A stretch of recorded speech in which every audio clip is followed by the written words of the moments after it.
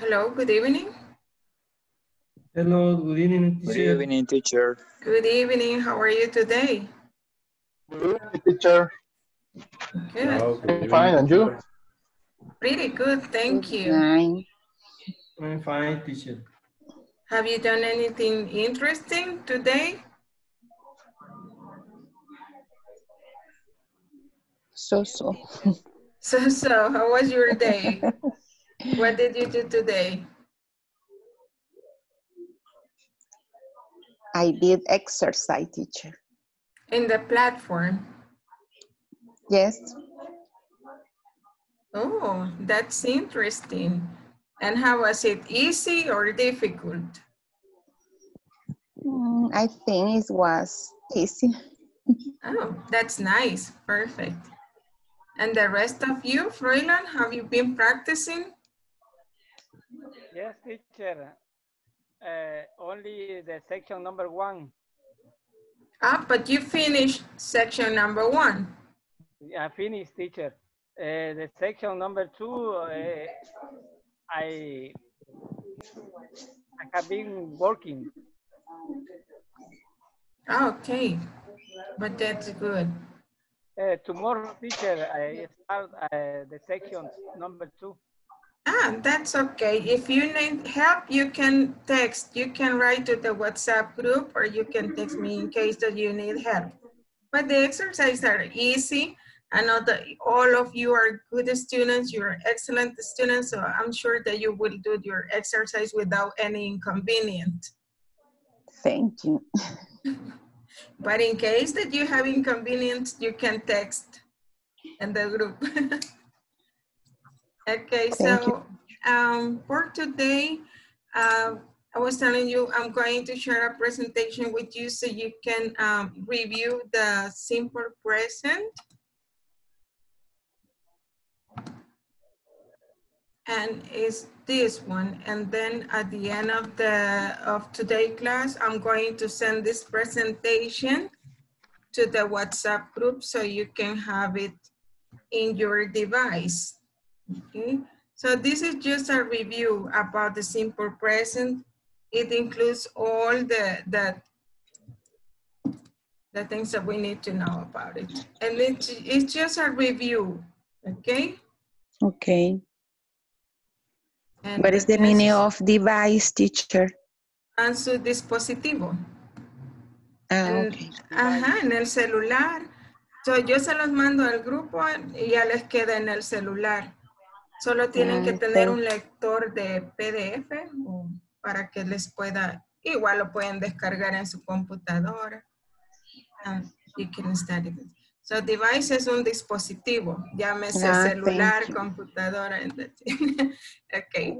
And well, the simple present, we use it to when we want to talk or express or give information about habits, things that we normally do, general facts, true, in the present, timetables or schedules, okay? Podemos usar el presente simple, bueno, se usa para hablar sobre hábitos, factores que generalmente son reales, general facts, true.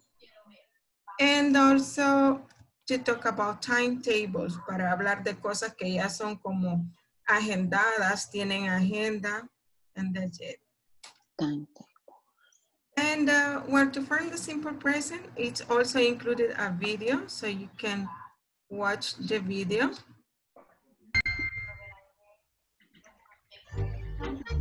The present simple.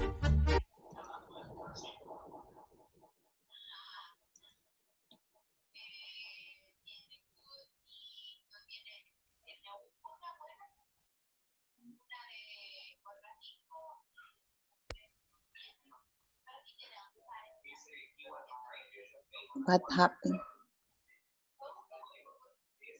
I don't know what's going on, but oh, there it goes. How do we form the present simple? Affirmative. Subject. Plus. Verb. Plus. Object. I drink, coffee.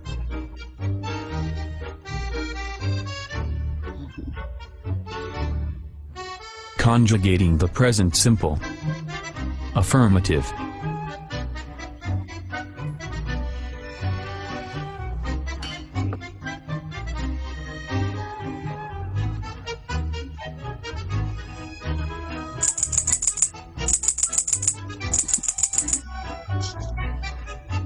I play the piano. You play the piano. He plays the piano. She plays the piano. We play the piano. They play the piano. How do we form the present simple? Negative. Subject plus do plus not plus verb plus object. Adrian doesn't like the doctor.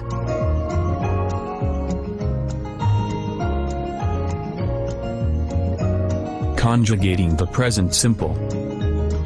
Negative.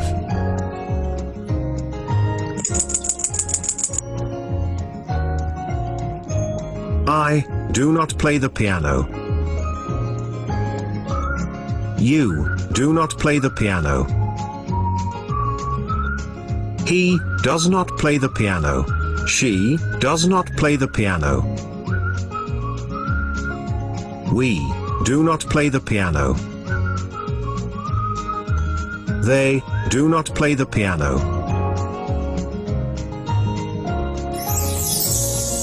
We can contract the negative form of the auxiliary verb, do.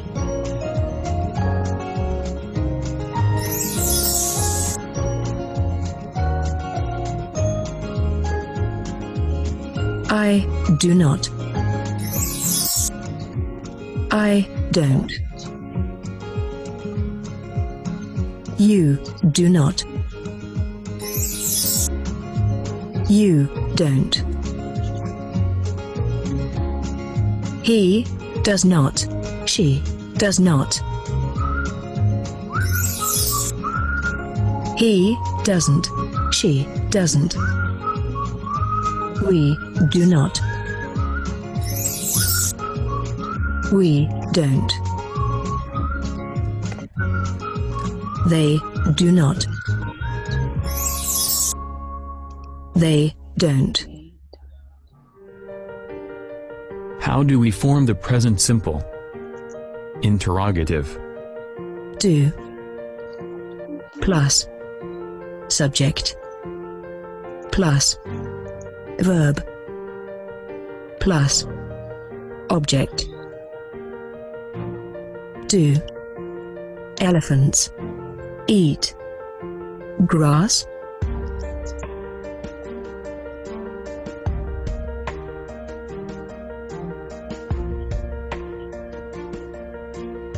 Conjugating the present simple. Interrogative.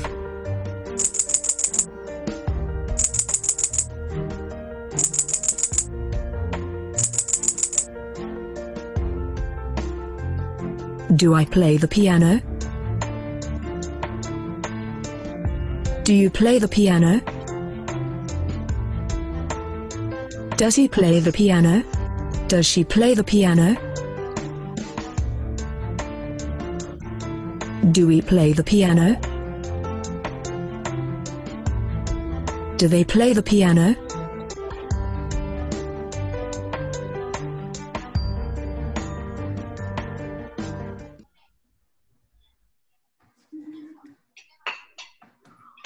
Going.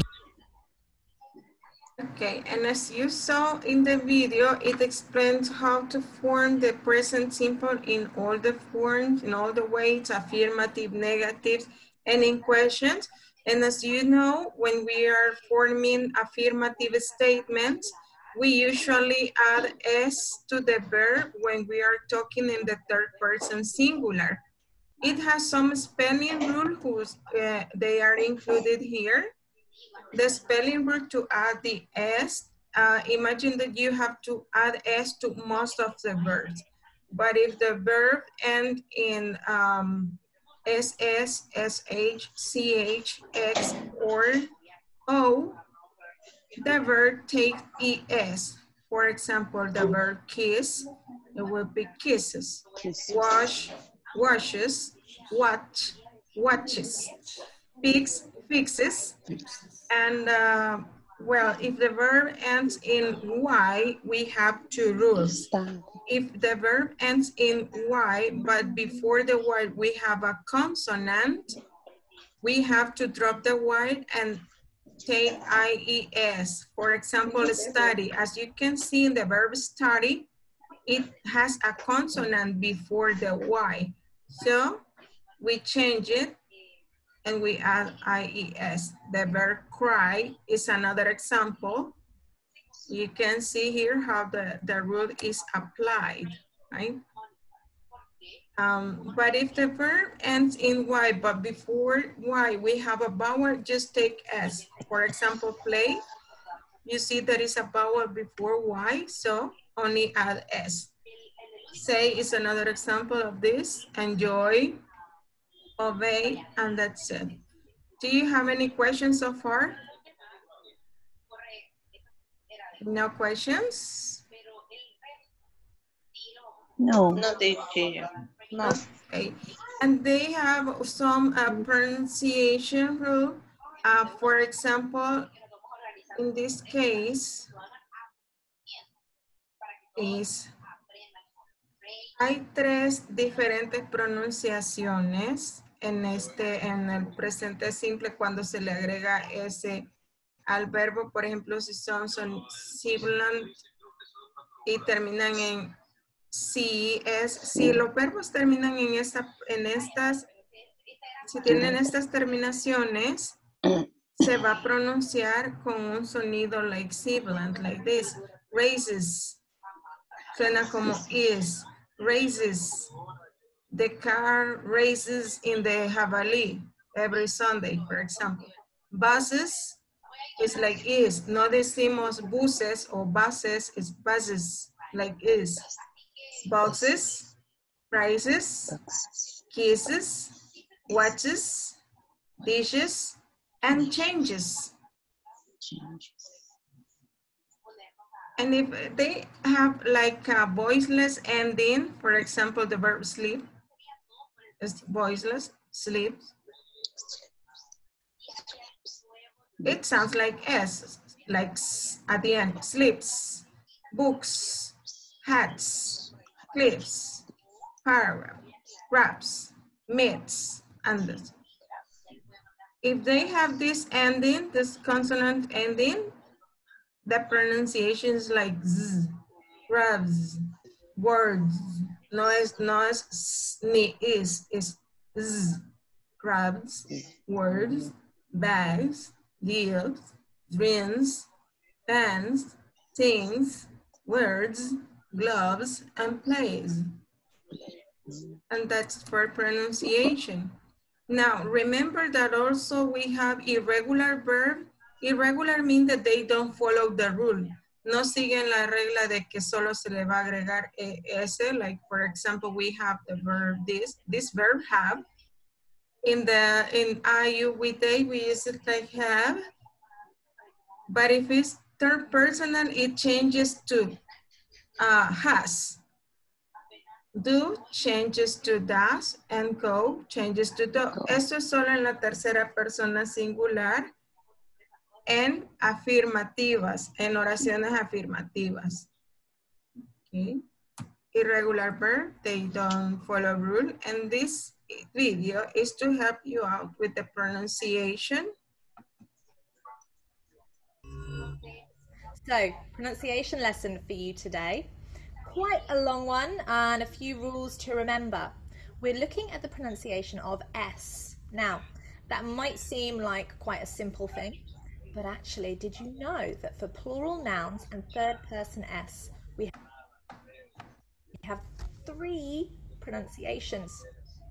s, z, and is. Now, important to note that when we add is to the end of a plural noun or a third person verb, we actually add an extra syllable. Okay, now, so the important thing is to try and not to add an extra syllable where you don't need one. First rule, guys, the pronunciation of is. We would add the extra syllable is when we are saying s to verbs or plural nouns that end in s, z, sh, ch, and j. So, for example, kiss, kisses. Okay, in that video, it's the explanation. En ese video está la explicación de los que les acabo de compartir. So, lo pueden ver más adelante o de esto solo explicándoles la diapositiva. Present simple third person también pueden hacer este ejercicio para aplicar lo que es el presente simple en la tercera persona singular. Por ejemplo, la primera tenemos Franco. ¿Cómo conjugaríamos este aquí en tercera persona? Franco is so lazy that he never, y el verbo do, ¿cómo quedaría aquí? Never Does. Never does. Ahí se le agrega ES porque estamos hablando de Franco, que es tercera persona singular, en oración afirmativa. Y ellos lo pueden copiar con todo el tiempo del mundo, copiarlo e ir agregándole las reglas en spelling de la tercera persona singular. Y pueden compartir fotos en el grupo a ver cómo les quedó el ejercicio o las pueden compartir a mi número directamente. Okay. Por ejemplo, aquí dice my cousin Martina. Estoy hablando de mi sobrina, de mi prima Martina. Y dice usually, ¿cómo quedaría el? Ajá, usually has breakfast at 6 o'clock. She, ¿cómo quedaría? Goes, ajá, con ES. Y así pueden ir haciéndolo para practicar. Luego, recordemos, ahí están las respuestas. Traten de no verlas. Hasta que hayan terminado, ahí lo pueden chequear también. Recordando que para formar oraciones negativas usamos el auxiliar don't y doesn't. Usamos don't para I, we, you, they.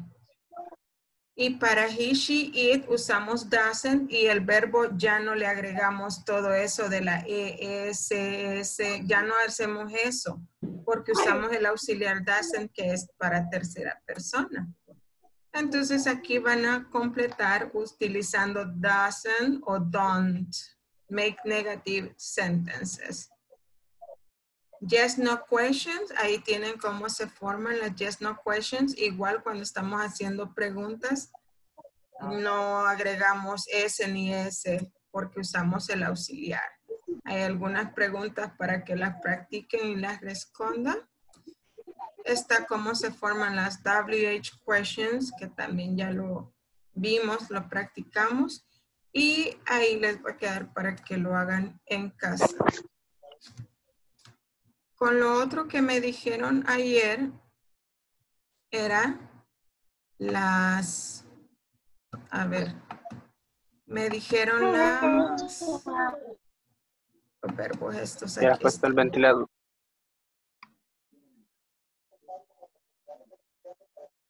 Ok, lo otro que me preguntaban ayer era de los infinitive, cuándo poner el to, cuándo el ing y eso, ¿verdad?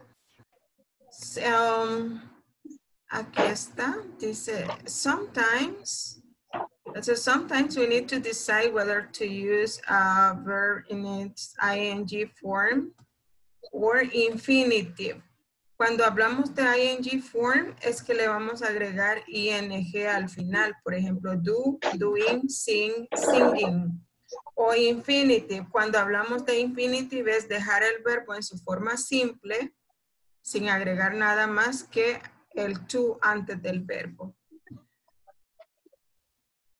And we have some examples here.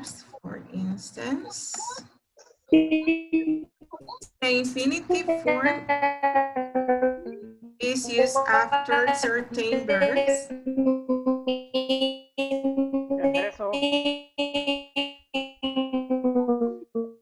escucho que Weather. alguien quiere decir algo, pero se escucha mala la señal.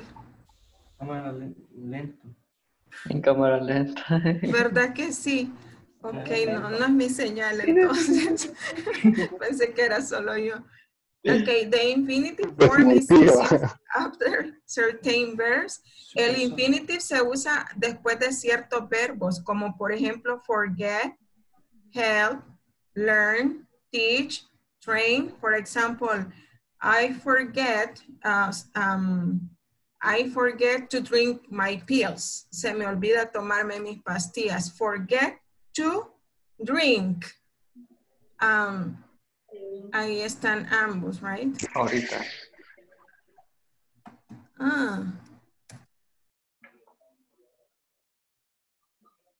Ya sea, weather. Ok, help to, también, por ejemplo, I help my mother to clean the house, for example. So those verbs are usually followed by infinitive, right? Use, expect, hope, need, offer, want, would like. Ellos van seguidos casi siempre de un infinitivo. Por ejemplo, aquí, I agreed to go with her. Ahí tenemos agreed, que es parte de esta lista.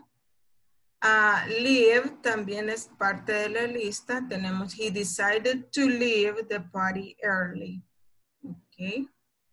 Y aquí tenemos otros ejemplos. Este también se las voy a mandar, solo les estoy explicando así. Infinitive form is always used after adjective. También se usan los infinitivos after adjectives. For example, happy es un adjective, disappointed, glad, pleased, relieved, and surprised. Todos estos son adjetivos. Después de un adjetivo normalmente se pone un infinitivo. Tenemos un ejemplo aquí. I was happy. El adjetivo ahí es happy, feliz. I was happy y luego viene al infinitivo, to help. I was happy to help them, right? And también se puede el to plus adjective plus infinitive. El to es como para decir demasiado. The water was too cold to swim in. Okay. El adjetivo es too cold y luego viene el infinitivo. The ing is used when the word is the subject of a sentence. También se puede usar el ing cuando el verbo es el sujeto de la oración. Por ejemplo, aquí, swimming. Swimming está funcionando, ese verbo, el verbo swim, el verbo nadar está funcionando como sujeto de la oración. Swimming is good exercise. Nadar es un buen ejercicio. That's okay. Y también podrían decir to swim is a good exercise. And that's it. But the most common form is like this. Si usted va a utilizar un verbo como sujeto de la oración, tiene que ponerlo con ing. Por ejemplo, si quiero decir que fumar es malo para la salud, fumar es malo para la salud. Ahí el verbo iría como sujeto de la oración, el verbo fumar. Entonces tengo que agregarle ing. Smoking is bad for your health.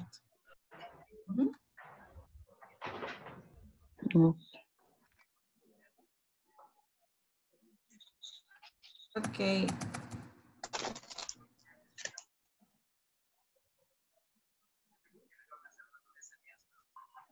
That's it. Y cuando es el objeto también, pero eso ya es un tema bien extenso, es solo para darles ampliar un poco más lo que me decían ayer. As like this. También el ing va después de ciertos verbos como estos, avoid, dislike, enjoy, finish, give up, mind, not mind, practice, deny, postpone, fancy, admit, miss, involve, and imagine. Por ejemplo, tenemos I dislike, es no me gusta. I dislike, aquí está. Después de dislike usamos un gerund. I dislike getting up early. Después de would you mind también, would you mind opening the window?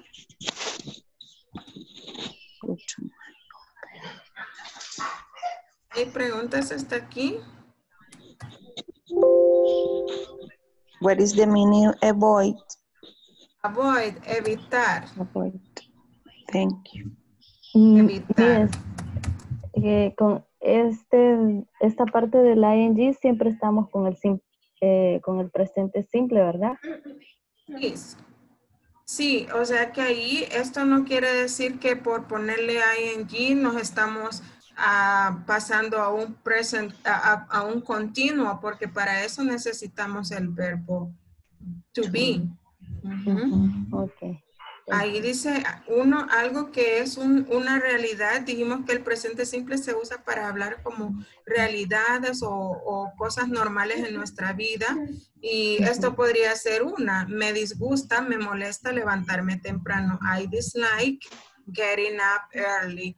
Pero si voy a usar el verbo dislike, el siguiente va a ir con ing. Y eso siempre es presente simple. No es continuo ni nada de eso. Okay. Cuando vamos a pedir un favor, utilizamos el would you mind. Mind, acá está, te importaría. Would you mind? Entonces el verbo que voy a utilizar después de mind tiene que ir con ing. ¿Te importaría abrir la ventana? Would you mind opening the window? So, después de estos verbos voy a ponerle ing al siguiente. Ok. Teacher. Yes. Y aquí donde dice would you mind no se puede poner to open. No. O sea que hay que aprenderse todo este puño cositas de arriba para... Fíjese que normalmente si uno tiene tiempo, yo lo que aconsejo es que cuando usted tenga tiempo, trate de poner oraciones. Por ejemplo, con avoid. Alguien preguntó que qué era avoid. ¿Qué les dije que era avoid? Evitar. Evitar. Entonces, evitar ¿el qué? Evitar ir al súper innecesariamente ahorita. Evitar comprar chancletas si no las necesita. Ok. Avoid, evito comprar cosas innecesarias. I avoid, el verbo comprar iría con ing. I avoid buying unnecessary things. Ajá, entonces yo estoy practicando haciendo mis oracioncitas porque tengo tiempo. La otra forma es estando, más que todo, el uso del infinitive y del gerund. Infinitive es el verbo con el to, ¿verdad? To avoid, to like y todos. Entonces, y el ing, eso más que todo a veces se adquiere estando en contacto frecuente con el idioma. Como, por ejemplo, yo, que insectería. Por ejemplo, estar escuchar tutoriales en inglés, programas de cocina. Los programas de cocina tienen un inglés bien entendible porque como están dando recetas, procedimientos, explicaciones, ellos tienden a hablar despacio. Entonces es bien fácil entender y ahí el oído se está acostumbrando a escuchar los infinitivos y los gerunds. Y entonces uno lo va como adquiriendo sin tanta explicación gramática ni estar memorizando tanta cosa. Entonces son dos formas que lo puede hacer. Si tiene tiempo y quiere escribir algo, póngase a escribir ejemplos con esto. O si no, si en vez de ver la novela y que al final siempre es lo mismo, la novela, el mismo final, solo los actores cambian, mejor véase un programa de cocina en inglés o un tutorial de cocina en inglés. Ajá. Y ahí va a ir escuchando es más productivo, ¿verdad? Y de todos modos es entretenido y está aprendiendo y está practicando y está adquiriendo el lenguaje. Y eso es para no hacerlo tan así como que me voy a sentar a memorizarme todo esto, es mentira. Me decepciono antes de intentarlo. Entonces hay que buscar la manera. Tal vez creando nuestras propias oraciones en un tiempito ahí, agarrar el cuaderno, o tal vez nada más poner la tele o poner en la computadora o en el teléfono, en el celular, un tutorial. Quiero ver un tutorial en inglés. Cómo poner una ventana, cómo desarmar un ventilador, pero en inglés. Y ahí vamos. Eso se lo voy a mandar para que les... ¿Hola? ¿Sí? Y las traducciones de Google son buenas. Sí y no.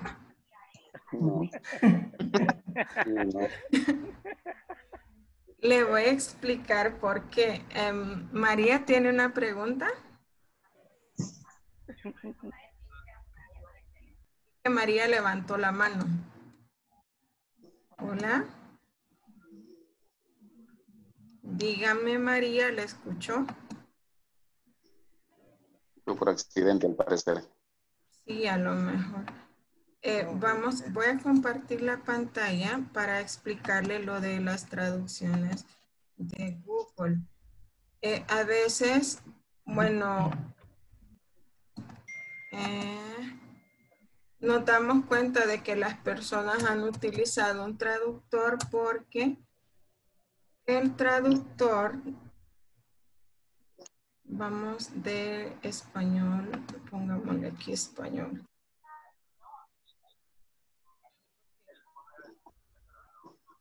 Traduce, pero no se entiende lo que dice al final. Ok, aquí yo puse ciega, porque es el ejemplo que se me viene a la mente. Yo, bueno, estuve dando clases en un lugar donde, bueno, a veces simplemente somos malos con la ortografía, ¿verdad? Y hayamos tenido buena educación en colegio, pero somos malos en ortografía. Entonces alguien en una tarea que les dejé tenían que hablar de su familia. Y esta persona dijo que su hermana era ciega. Pero dijo, my sister is harvest. Entonces yo dije, esta persona utilizó un traductor porque él puso ciega así. Estaba cosechando. Entonces, el traductor no sabía que él quería decir que no podía ver la hermana. Blind. Ese cambio a la C. Ok, se fijaron. Ya lo puse con C. Y eso sí es una persona que no puede ver, se dice blind. Sí, Pero así yo es. creo que a él le falló la ortografía en español y lo puso así. Y eso es cosecha, es harvest. No, entonces es y no es. Y bueno, sucede otra cosa que voy a buscar aquí. Otra vez el traductor porque no sé cómo decir. Quiero decir menudo de pollo, no sé cómo decir menudo de pollo en inglés. Ok, ahí sí. Pero bueno, no sabía si la palabra menudos existe, entonces, ¿qué son los menudos? Son tripas de pollo.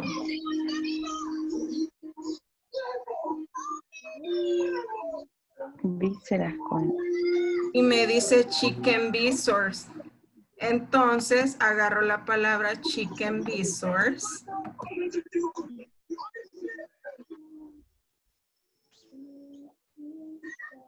Acá chicken visors.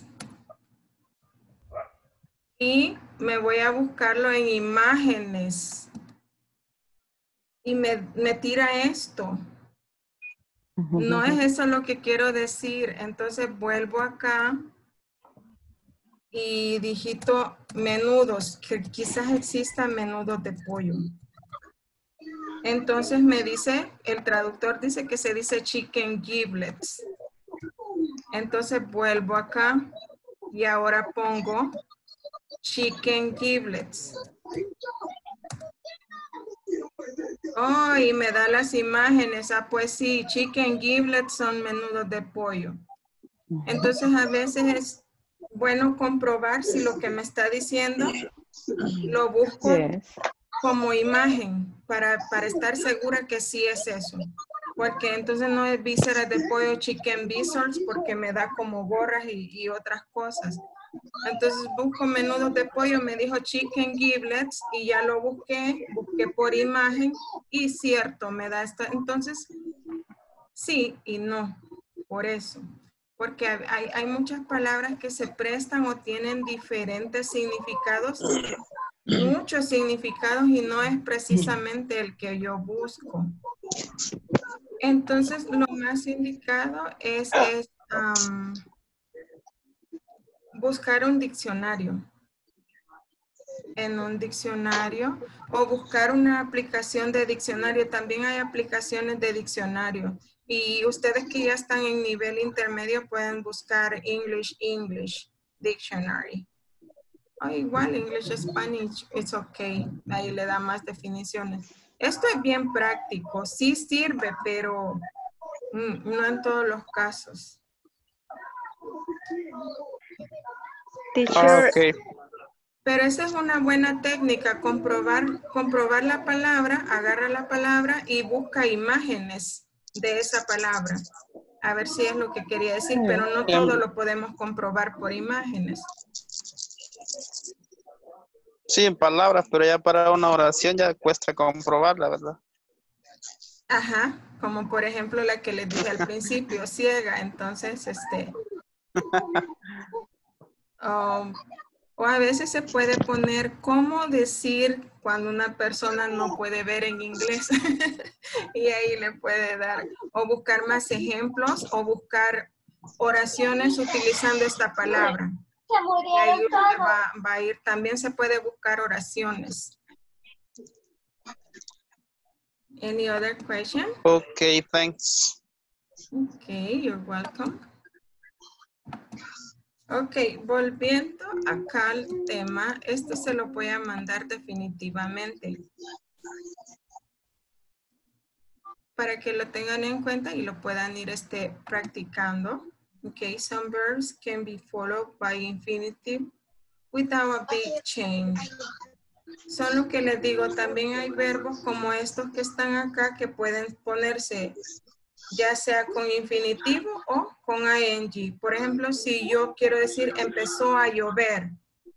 It started to rain. Oh, it started raining. De las dos formas.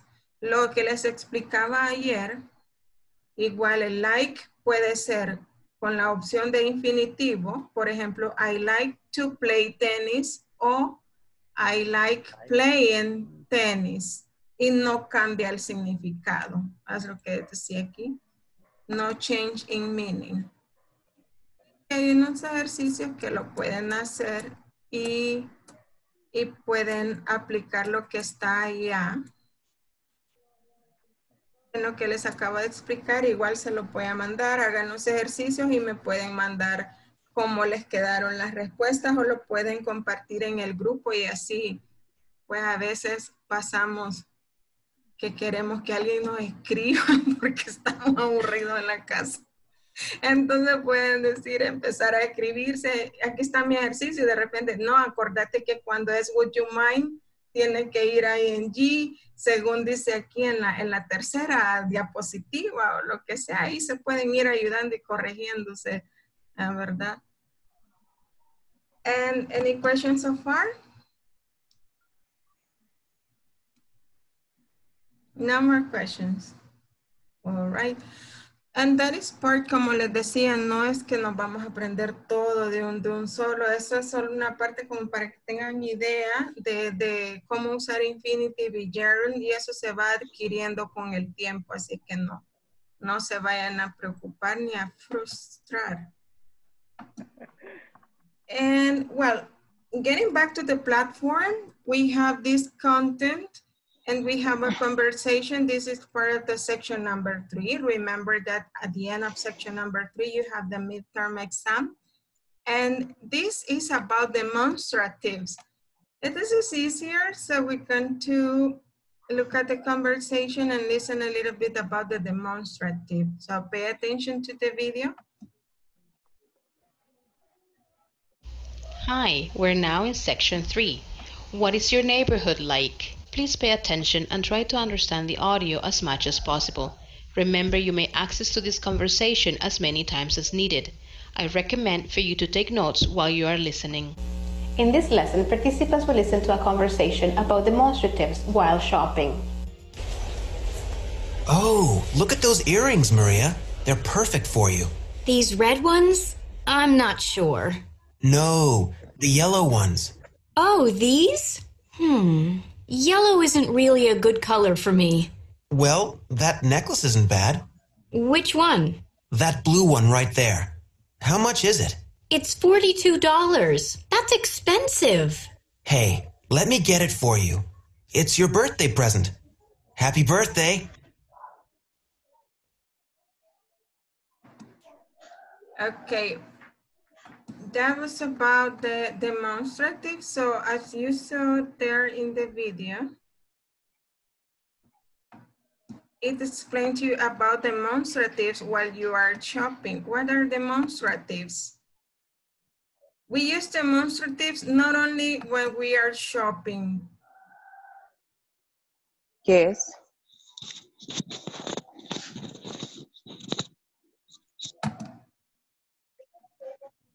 I like this conversation better.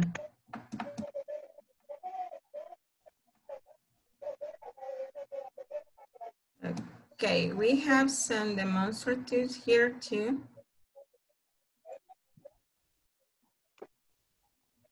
Let's listen to this one. Unit 3. How much is it? Page 16, Exercise 2, Conversation.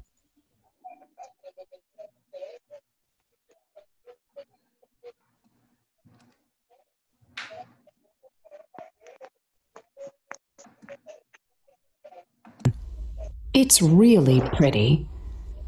Part A. Listen and practice.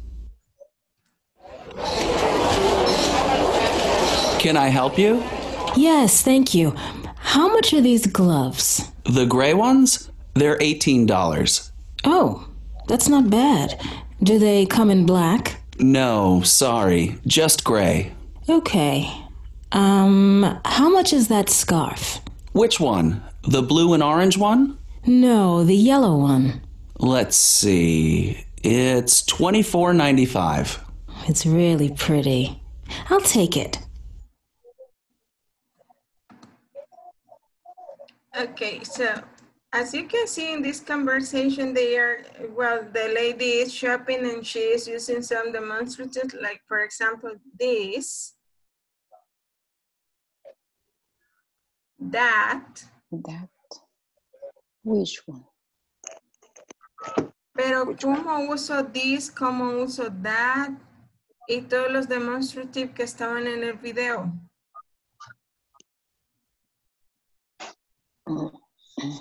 This is plural.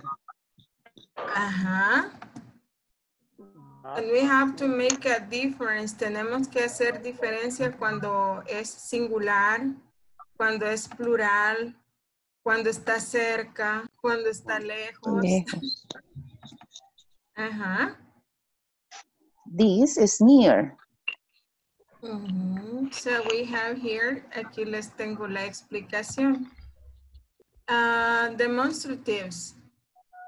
Adjetivos demostrativos pueden ser, por ejemplo, bueno, cuando está cerca y es singular, decimos this. Cuando es plural, se dice this. Es un poquito más largo. Si está cerca, la pronunciación es this. Lejos, this. This. This. This. This. Ajá, es different pronunciation. Si está lejos, This. si está lejos y es singular, decimos that. That. Si está lejos y es plural, decimos those. Those. So remember, singular, esto es cerca. Lo primero es cerca, singular y plural. Si está cerca, singular, this. Plural, this. Lejos, singular, that. Lejos, plural, those.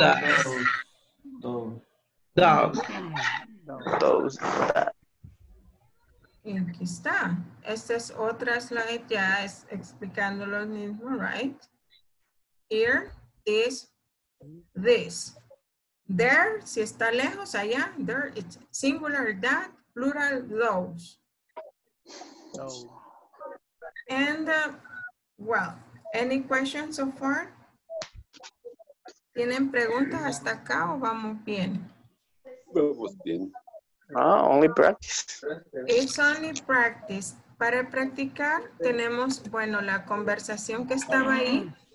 Y también un demonstrative es one y once. ¿Para qué sirve eso? Para no repetir la misma palabra. ¿Cómo me pueden decir? ¿Cómo así? Ok, ahorita les explico.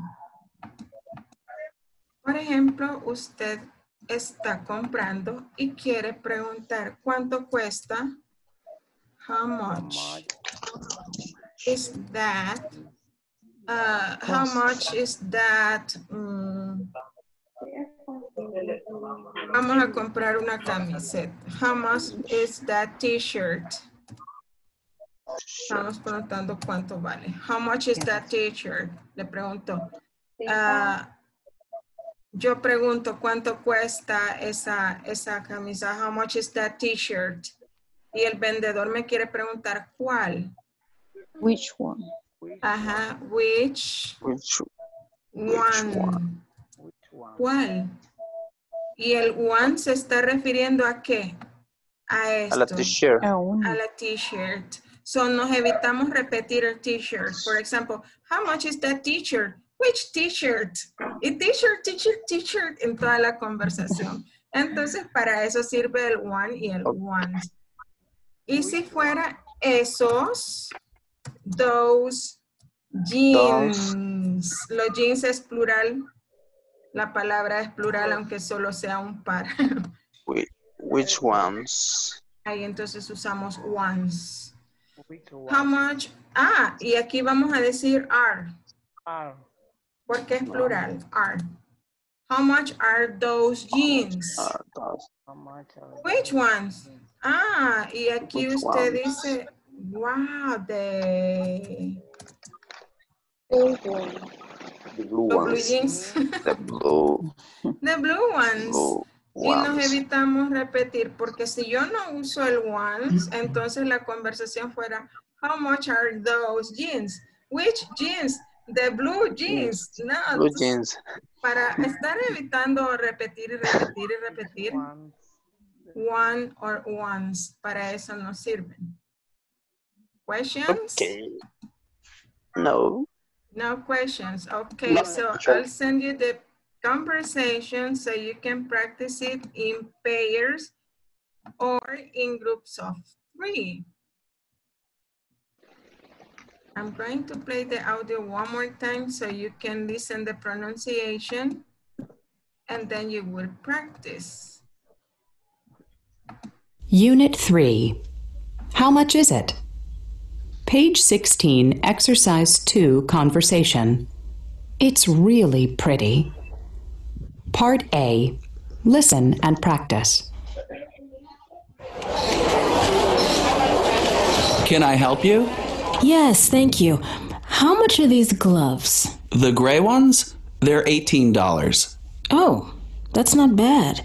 Do they come in black? No, sorry, just gray. Okay. How much is that scarf? Which one? The blue and orange one? No, the yellow one. Let's see. It's $24.95. It's really pretty. I'll take it. Okay, do you have any question about vocabulary? No questions? No. All right. Teacher, Yes. ahí donde dice do they come in black sería como vienen de esos en negro. Exacto. Yeah. Y viene en negro. Yeah. That's it. Any other question? Okay. Ya les envié la picture. So you can practice. I'm going to create a group so you will practice for a couple of minutes. We have some minutes to practice. I'll create the sections. Remember to click join or unirse so you can practice with your classmates. Practice the conversation.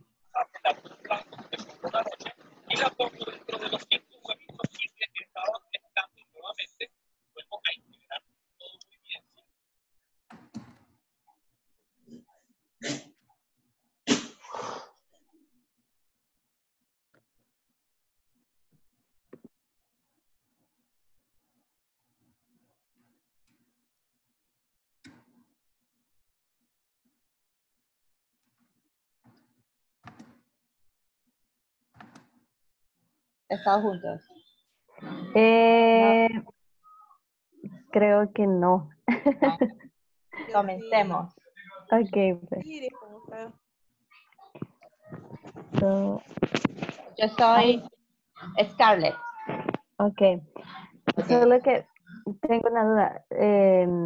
La conversación la envió la misa al grupo. Sí, Okay, ahí está en el WhatsApp. Ok. Voy a ver, voy a buscarla ahorita.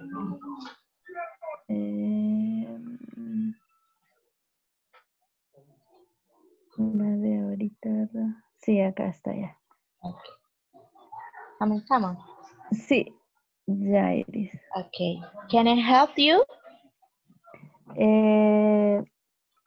Yes, thank you. How much are these globes? The gray one?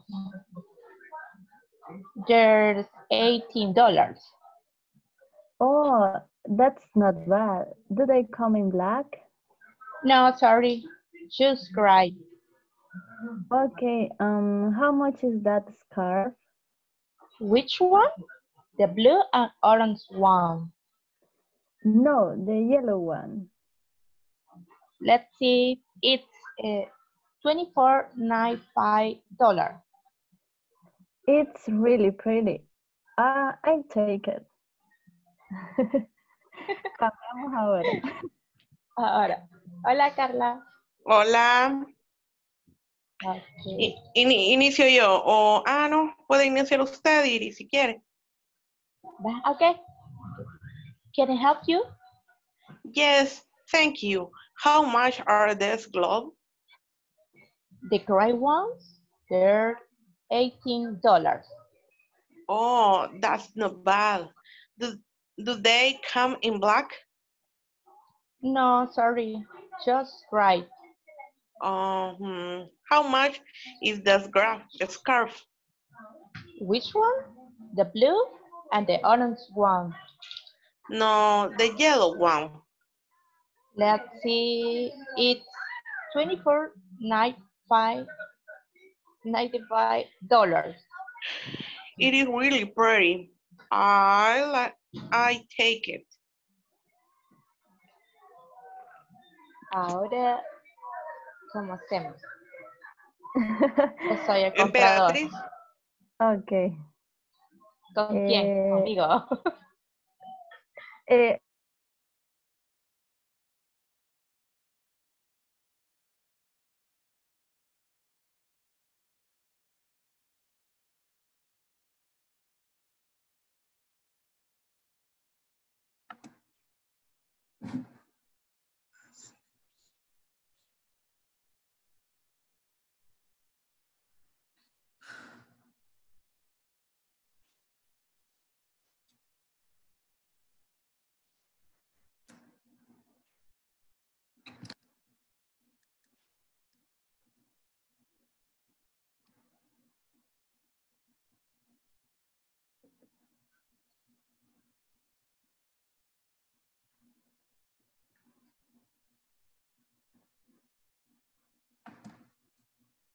Okay, we're waiting for the rest to join the main section.